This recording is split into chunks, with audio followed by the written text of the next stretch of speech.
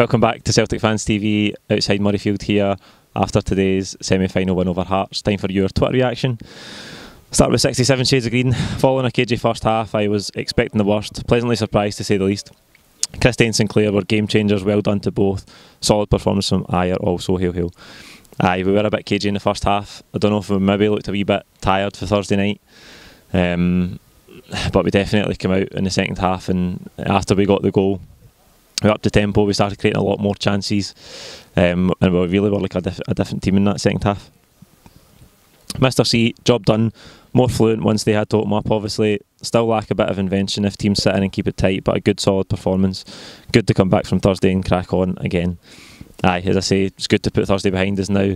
5 domestic finals in a row, which, take it as you will, with the European stuff or without it, the domestic stuff has been brilliant. 5 domestic finals in a row, when you think about our semi-final and final record under previous managers, is a fantastic achievement. Shawnee Patrick, first half negative, second half brilliant. Christie coming on changed the game in our favour, scored a brilliant goal, should have had 2 in my opinion. Sinclair played well coming on, brilliant composure on the penalty. Sinclair had really good composure on the penalty, you could see the keeper in his ear before it, trying to delay him, but he even stalled the run up, put it away, brilliant. Interesting to see if he can get back in the team now. We've been saying it for weeks when we see wee flashes of him that maybe this is him getting back to his best. Can he get his place in the team back and get back to that player that we know he can be? Christie, excellent off the bench as well. Interesting to see him come on for Incham and play almost in a sort of central midfield role. I don't know if that's a solution going forward, but it was good to see him. I thought he was brilliant. The goal was fantastic as well. So it'll be interesting to see how he can do going forward. Kieran McKinnon, Sinclair, Christie, Benkovic, all class. Great team performance. Maybe got lucky with 2 goals, but we're still the better team. 13 goals in 3 games domestically. We are back. Aye.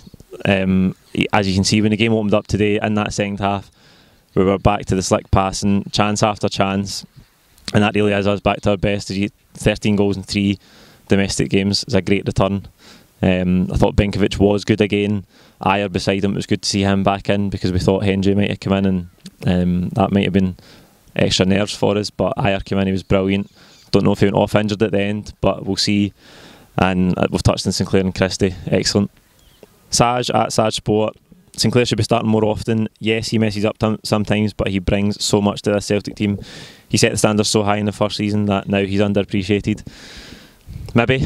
There's no doubt he's had some really bad runs of form in the past year, 18 months.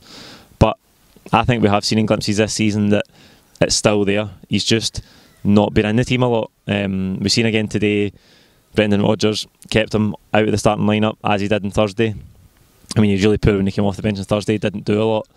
But we've seen enough in glimpses that he's not just turned into a bad player overnight.